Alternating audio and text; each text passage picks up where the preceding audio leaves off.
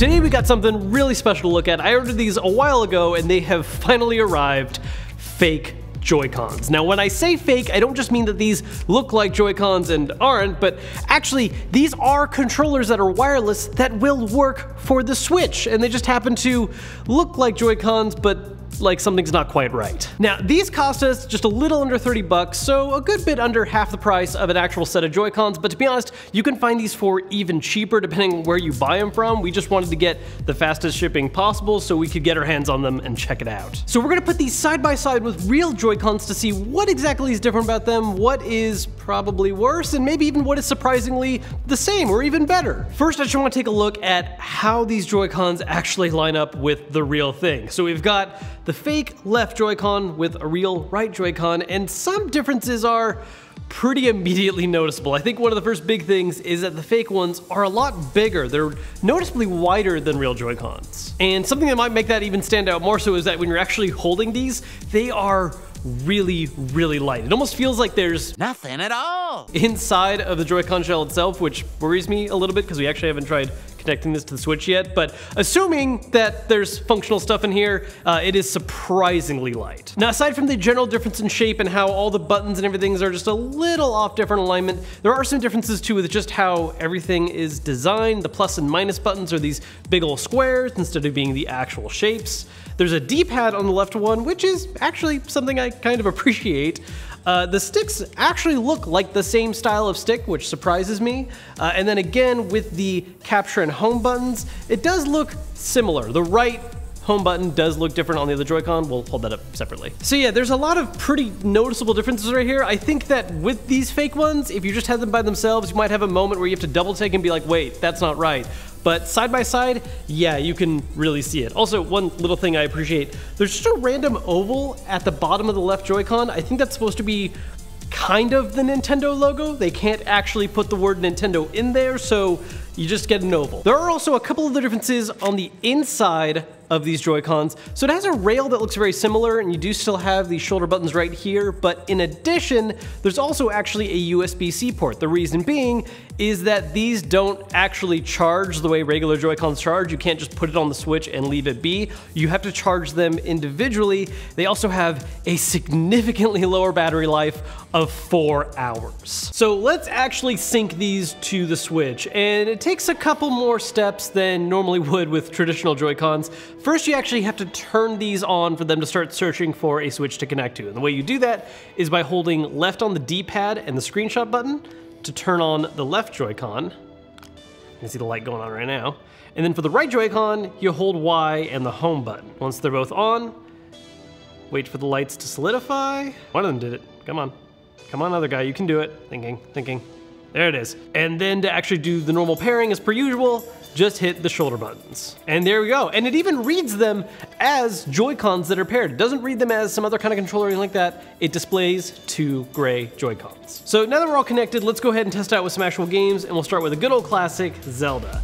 Now, one of the things I do notice right away while playing is that the sticks actually do feel pretty good. I almost wonder if these are actually like either overstock or really high quality sticks they just found, that it feels like the Switch sticks. It has the right amount of resistance, the stick heads feel the same. That part's pretty much the exact same experience, which is cool. Where I don't notice the same experience though is every other button on here. The front facing buttons right now just feel really stiff. Like it's not a very, all the buttons on a real Joy-Con are very clicky. There's not a lot of distance to travel. There's a very immediate tactile feel. With these though, you're pressing down a lot further and it just feels hollow, if that makes sense. Now the same isn't exactly true for everything else though, like the shoulder buttons and the plus and minus buttons. These do have a little bit more of a clickiness that feels like an actual Joy-Con, but it's almost too small of an area actually. Like it doesn't really press down much, and the triggers themselves are probably the worst part. It doesn't really feel like an actual small lever pull like you get with the Joy-Cons. You're just kind of pressing it down and it feels like you're kind of pressing it. It doesn't have a very good pushback. Something that's also really distracting with using these Joy-Cons in handheld mode is that they don't actually connect to the Switch directly. Like even when you're using them in handheld mode like this, they're still connecting wirelessly. And so you can actually see the lights on for syncing to it at all times, and that can be very distracting mid-game. It's not a great look. The grip on these are also a little different too, actually. I'm noticing more and more now. So if you can actually see here, there's this light lip going on the inside, whereas on the actual Joy-Cons, it's just one smooth surface. I guess it's not super uncomfortable. It's not a big loss. It just feels strange by comparison. So far in handheld mode, I'm not really a big fan, but let's try these in a wireless setup and see if maybe the larger size and the rearrangement of the buttons makes it a little more comfortable. By the way, if you're wondering about this blue Switch that we're using in today's video, this is actually a skin that's made by today's sponsor, dbrand. They make a whole line of Switch skins that are totally safe to use on the Switch itself, the dock, and even the Joy-Cons, the real Joy-Cons, not the fake ones in today's video. If you're interested in checking out the different colors and designs they have, check out the link down below. Playing some Smash Brothers, I gotta say that still the buttons on these are not good, really, by any measure. The sticks still surprise me. They feel just like a regular Switch, but something that is a little more in their favor, I do think they're more comfortable because of the larger size. It fits in the grip of my hand a little nicer.